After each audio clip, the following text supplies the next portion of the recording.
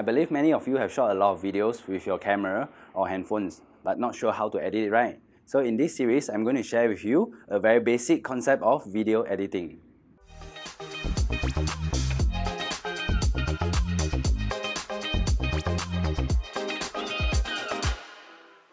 Hi, I'm Chin Siang from Motion in Style.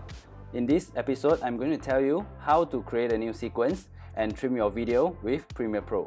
For this entire tutorial, we are using Adobe Premiere Pro CC. Normally, we will create folder to separate the music and also our footage so that everything looks more organized. To create a folder, you can click on this button and put in any name that you like. So after that, you can double click and you can import your files here. So let me delete it first. For this project, this will be our raw files. We have imported our raw files here. We shot everything with DSLR. So to create a new sequence, you just choose any of the clip and right click, then select new sequence from clip. So this is a new sequence Premiere created based on the clip we chose just now. And you can check the clip by dragging over the timeline. As you can see, we shoot all our footage in Full HD. So you can check in sequence setting. The sequence is actually Full HD as well, so it matches our source file. Alright, now let's start some editing work. We can actually preview the raw files by scrubbing over the clip. So now we choose the first file.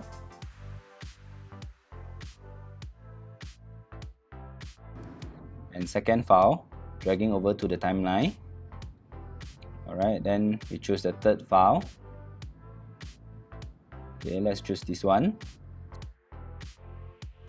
So now we have all three files in our timeline, and we can check through the clip and decide which part we want to use. So let's say I want to stop here. Anything behind this line I don't want. I can simply move the cursor to the back and remove that part.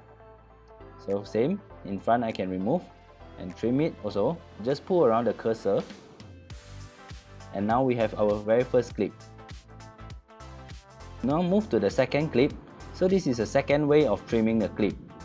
So if I want to stop here, I can actually press Ctrl K or Command K and it will cut the clip.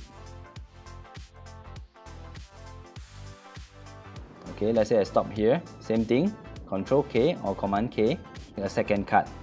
So I can just select the back and also the front and delete it. For the third type of trimming, you can actually use razor tool or press the shortcut key C on your keyboard. So once you press the razor tool, you can move to the part that you don't want and you click and you actually cut through the clip. Okay, let's say I click again, the back. So same thing, the front and back, if I don't want, I can remove it. After we combine these three files, we can preview it by pressing the space bar. So this is the very first three clips that we trim. That's so easy. Right, now you can start practice arranging your clip, and in the next episode, I'm going to tell you where to find the music and also how to adjust the volume of your clip. So please subscribe to our channel and leave a comment if you have any questions. So see you in the next episode. Bye!